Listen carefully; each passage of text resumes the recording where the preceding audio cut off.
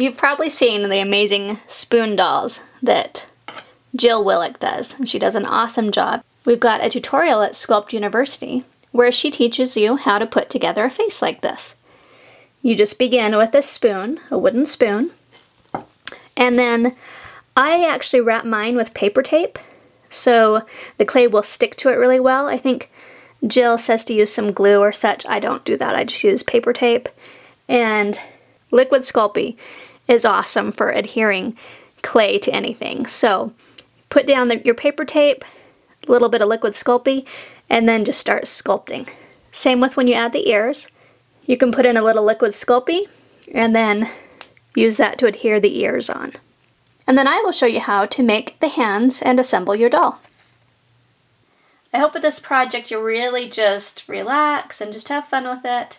It doesn't have nearly the amount of needing to be very precise that fairy sculpting has. So this is a time to just kind of break out and just have fun with it. Here's the doll head, and I'll get her other hands sculpted, and then I'll show you how we put the doll together in the next video. And I also wanted to let you know that I've got a few of these resin castings of this exact face that I've made. And I made these castings because I thought if I were sculpting, it's easier to have something that's like 3D that you can look at and see, okay, here's the shapes I'm trying to get to. So anyway, these are available. If you're interested, go to makingfairies.com and you'll find them in the supplies. And I also have these little fairy ear stages. That is another sculpting tool. It's something to help you look at and know what your shapes are supposed to be like when you're trying to make the ears. So it just takes you from just a regular piece of clay all the way up to how the ear looks. And I'll be making a video to go along with this too, so you know how to use it. So anyway, those are just some helps for you. I hope that you enjoy making your spoon doll. Be sure to go to sculptuniversity.com and you'll see the amazing tutorial by Jill Willick, and she teaches you how you make the face for your spoon doll. To make your hands, the first thing you need to do is make a wire armature. So begin with some wire. This happens to be 22 gauge.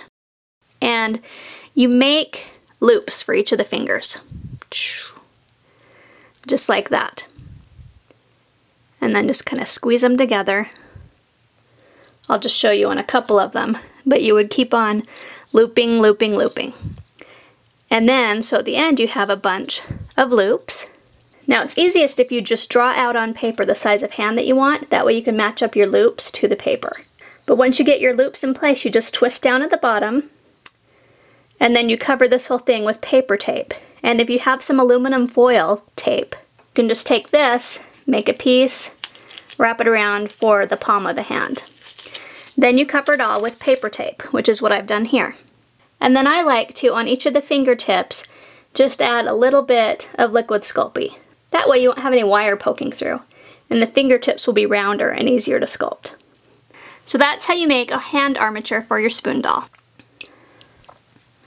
I have mine about typical hand size, maybe a little bit large. And then later we'll be attaching these to the spoon with some more wire once they're sculpted. For my hands, I'm going to be using a mix of 3 ounces Pro Sculpt, 1 ounce Primo Beige, and 1/4 ounce of just some Flesh Cernet that I have. Alright, to begin with these hands, I've just rolled my clay into about 1/8" sheets. And I'm just going to wrap each finger with a sheet. And I'm going to just do the fingers first, because that will make it all easier to do.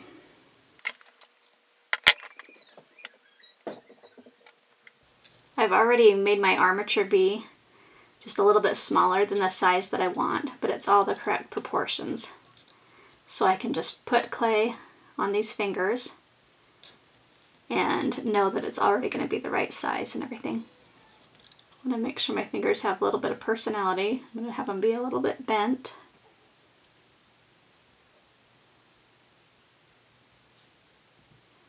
And I want the tips to be wider than the rest of it. And I'm going to have them be kind of far apart from each other as I do this, so they're easier to sculpt. So I'm going to kind of squeeze from the top and pull down. And then I'm going to squeeze down here lower too and pull up for the knuckle. You can do your fingers however you want. These are witchy fingers, so you can make them knobby, skinny, fat, just whatever you want. What I'm going to go for is kind of a bigger fingertip, skinny where there's not a knuckle, and kind of extra knobby knuckles. You can even put a ball of clay on that knuckle if you'd like. So I'll get all the clay on all the fingers, just like that. And then we'll take it from there.